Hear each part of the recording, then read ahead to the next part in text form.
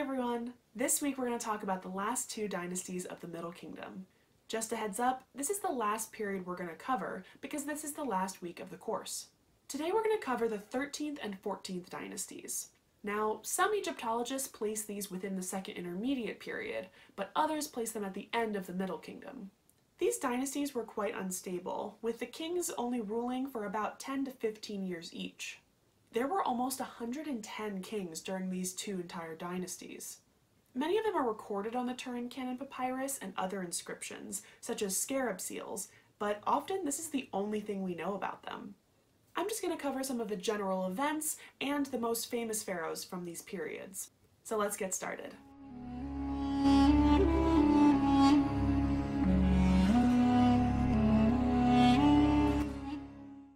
First, I just want to cover some of the most important historical documents from this time period.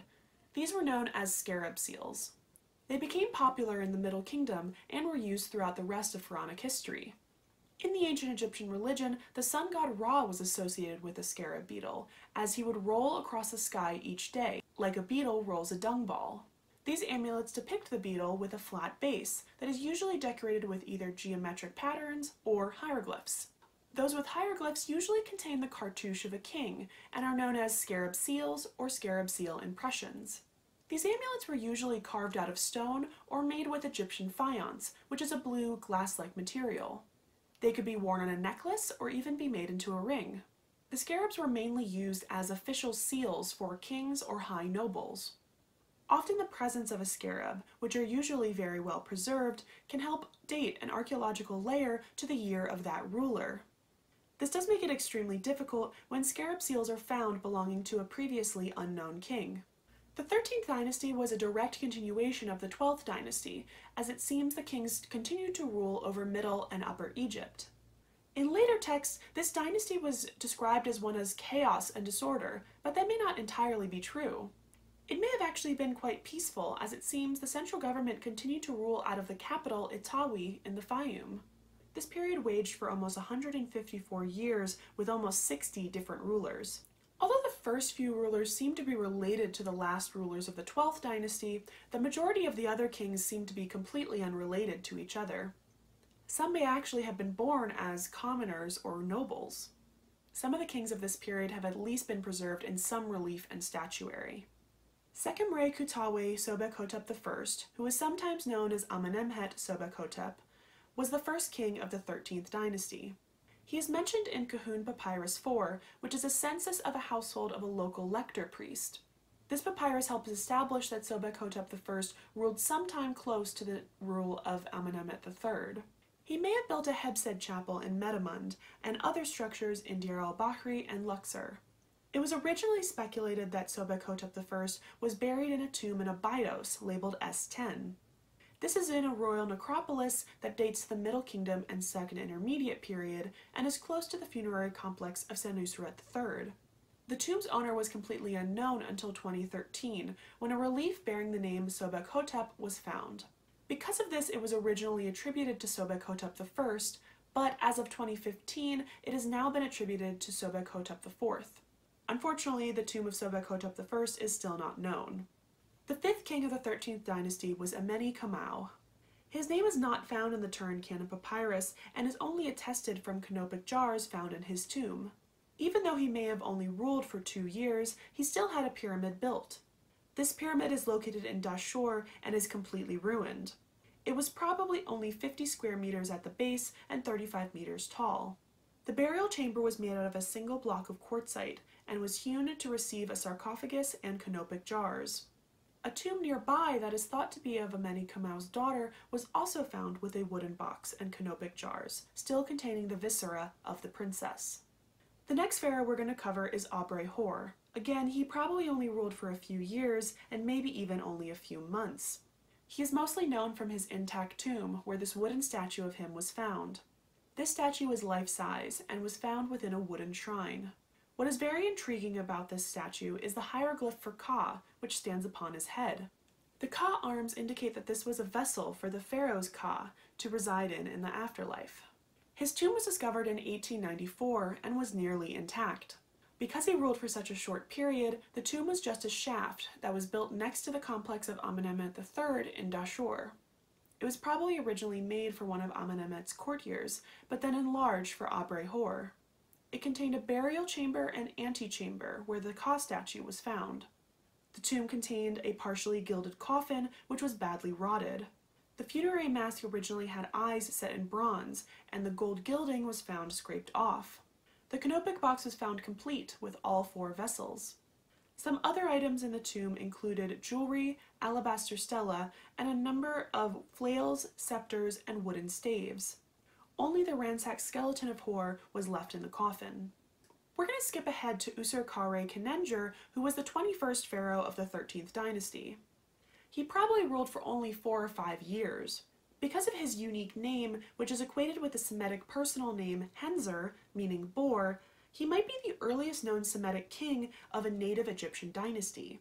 Khenenger most likely ruled out of Memphis, especially because he built his pyramid complex in nearby Saqqara. The pyramid seems to be completed because a fragmented black granite pyramidion has been found. This would make it the only pyramid complex to be completed in the 13th dynasty. The complex had a pyramid, north temple, mortuary temple, 2 enclosure walls, and a satellite pyramid. It is located between the pyramids of Pepi II and Senuseret III.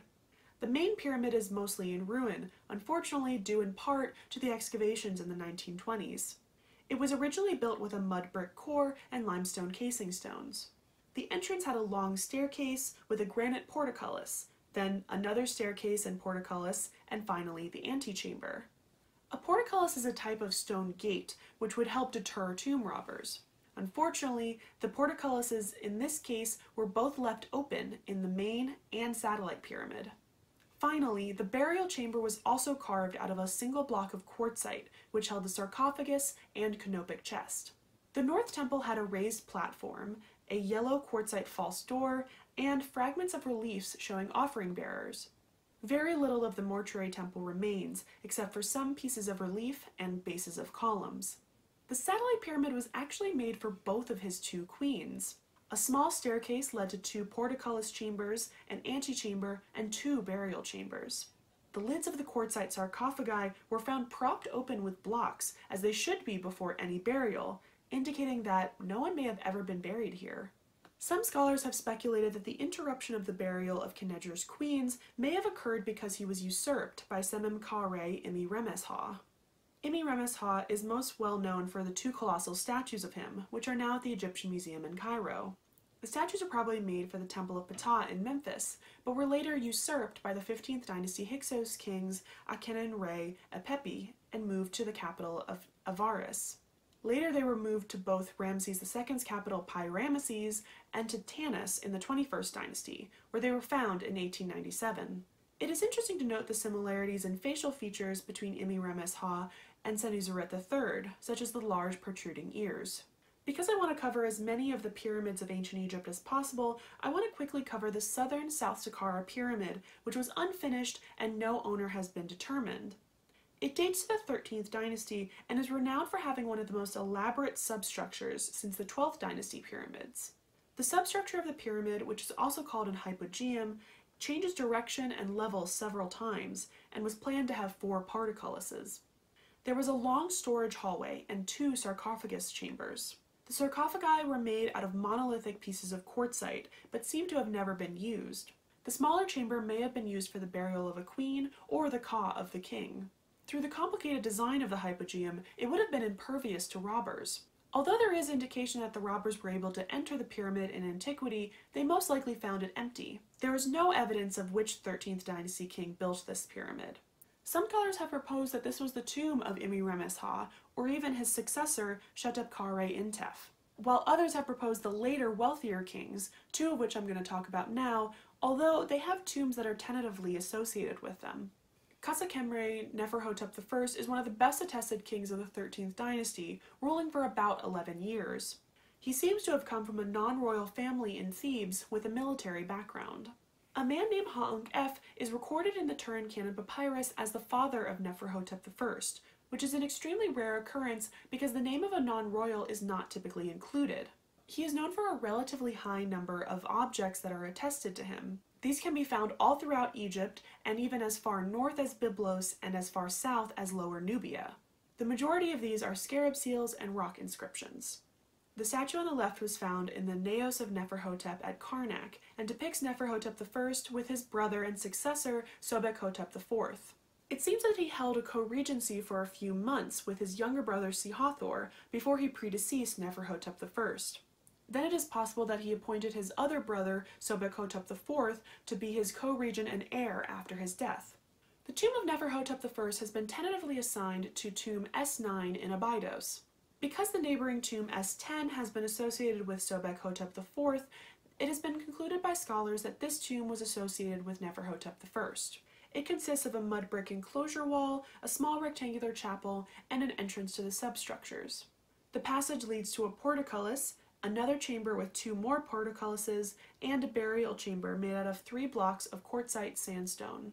Burned wood and bandages, pieces of inscribed gilded plaster from a mummy mask, faience inlay, stone jars, and beads have been found in and around the tomb.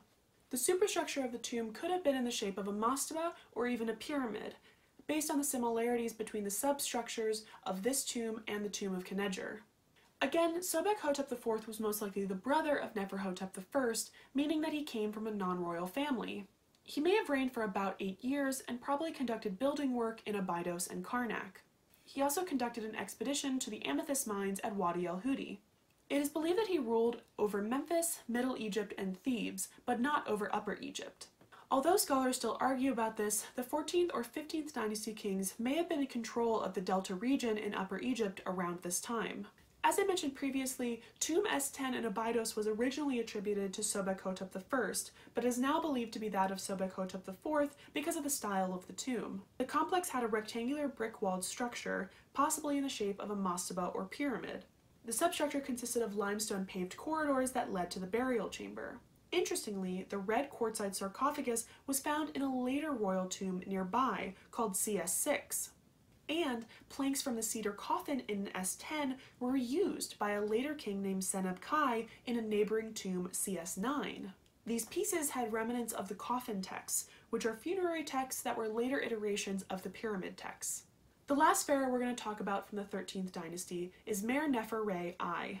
He is presumably the longest reigning king of this period, ruling for over 23 years. He probably usurped the throne from his predecessor Waheb-Re-Ibayu. Mer-Nefer-Re I is attested on 62 scarab seals from Abydos, Coptos, Lisht, Bubastis, and Heliopolis. The photo on the right shows an obsidian jar with his cartouche that is now in the Metropolitan Museum of Art in New York. A pyramidium with his name was found in 1908, but it is unclear if this was for his pyramid, as no such complex has been found. The pyramidion probably came from Memphis, but was found in the 14th dynasty capital of Avaris. Mer-Nefer-Re I was the last Egyptian king of the 13th dynasty who was attested from objects outside of Upper Egypt. This may indicate that the capital city of It-Tawi was abandoned in favor of the southern capital of Thebes, which could have been triggered by an invasion of the eastern delta and Memphite region by Canaanite rulers. Some scholars believe that this change marks the end of the Middle Kingdom, but others remark that later kings could have still ruled from Memphis. This is a list of all the remaining kings of the 13th dynasty, which for the most part we know very little about. There are 4 kings also listed here that probably ruled during this period, but their chronological position is not known. The 13th dynasty fell to the conquest of the Hyksos rulers of the 15th dynasty around 1650 BCE. If you thought we didn't know a lot about the 13th dynasty, we know even less about the 14th dynasty. Scholars continue to argue whether or not it should be placed at the end of the Middle Kingdom or the beginning of the Second Intermediate Period. It either lasted about 75 years or 155 years, depending on the scholar. It has been concluded that this dynasty occurred at the same time as the 13th dynasty and most likely ruled out of Upper Egypt in the Delta. Some argue that this dynasty began shortly after the rule of Sobek-Neferu in the 12th dynasty, while others argue that it emerged in the mid-13th dynasty. The capital was probably a city called Avaris, which is located at the archaeological site called Tel el-Daba. Also, these rulers have been identified as being of Canaanite or Semitic descent. This has been concluded based on the West Semitic origins of many of the names of kings and princes. The majority of the kings listed here were found in the Turin Papyrus, but some have been added by other scholars based on the dating of scarab seals. There is very little evidence of any relief or statuary of these pharaohs, as the majority of the information we know about them comes from the Turin Papyrus and scarab seals. I'm only going to cover 3 kings of this period, which are the most well known. In terms of the number of artifacts attributed to him, Sheshy-Mab-Re was one of the best attested kings of this period. 396 scarab seals of his have been found throughout Egypt, Cana, Nubia, and even as far as Carthage. This map shows some of the locations that the scarab seals were found. Although this map is quite extensive, due to the small and portable nature of scarab seals, over 80% of his seals have an unknown provenance. There are 3 competing hypotheses regarding to what dynasty Shesheshi belonged to. Some scholars believe that he was the founder of the Hyksos 15th dynasty. Others think that he was part of a combined 15th and 16th dynasty, where they see him as a vassal of the Hyksos, who ruled semi-independently from them. And finally, there are those who think that he was part of the 14th dynasty, who were still Semitic, but ruled before the Hyksos invasion. An Egyptologist named Kim Ryholt, who has done extensive work on the second half of the Middle Kingdom and the chronology of kings of this era, believes that Seheshi and his consort Tati were the parents of the next king, Neheshi-Asa-Re. This is based on similar stylistic markers of the scarabs of these 3 rulers. He also believed that there may have been an alliance with the 14th dynasty kings and the kingdom of Kush in Nubia, as the name Tati is attested as an earlier Kushite queen, and Nehesi's name literally means the Nubian in Egyptian. Nehesi may have had a brief co-regency with his father based on 4 scarabs that have been found. He also may have become heir to the throne after his older brother Ipiku died. Besides scarab seals, he is also attested on multiple stela, a fragmentary obelisk seen here, and possibly a seated statue which was usurped by a 19th dynasty king. The final king of the 14th dynasty that I'm going to mention is Mer-Jenef-A-Re, who again is one of the only kings that has any objects associated with him other than the Turin Papyrus. He is mentioned on the stela of a royal seal bearer and treasurer named Rani-Soneb. The stela probably originates from Rani-Soneb's tomb in the southeastern delta. It depicts Mer-Jenef-A-Re making offerings to Soped-Har-Soped, who is the god of the sky and the eastern border regions. Mer-Jenef-A-Re most likely only ruled for 3 to 4 years, which may have been one of the longest reigns of the 14th dynasty. This is a list of several of the rulers who are known from contemporary artifacts but are not listed on the Turin Papyrus. They may date to the 14th or the 15th dynasties. Again, their chronological position is not known, and their identity is only known from scarab seals. After the reign of Nehesi, the Delta region may have been struck by a prolonged famine or even a plague, which lasted until the end of the 14th dynasty and may have even struck some of the last 13th dynasty kings. This weakened both kingdoms, which may explain why it fell so easily to the Hyksos rulers of the Second Intermediate period. Thank you so much for learning about the first half of Egyptian art, history, and archaeology with me. I hope to see you back with my next lectures about the second half of Egyptian history, starting from the Second Intermediate period all the way to the Greco-Roman period. Thanks, and stay safe.